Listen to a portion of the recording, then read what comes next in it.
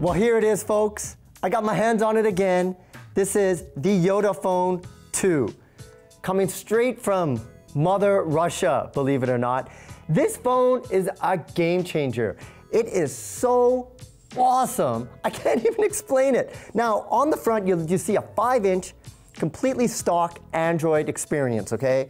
Feels very much like a Nexus or a Moto X. But watch this, okay? Watch this. Bam!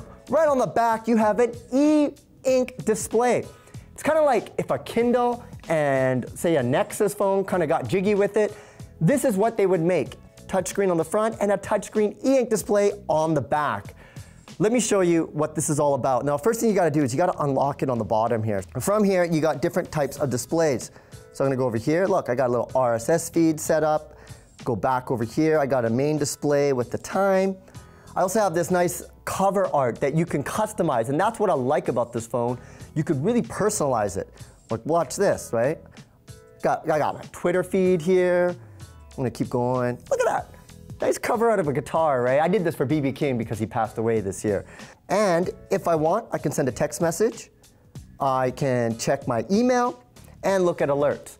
Now, a lot of you are probably wondering, why would I want a phone that has dual sides?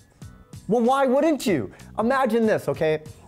It's late at night, your battery is running really low, and you need to go and keep it alive for the next couple hours until you get home.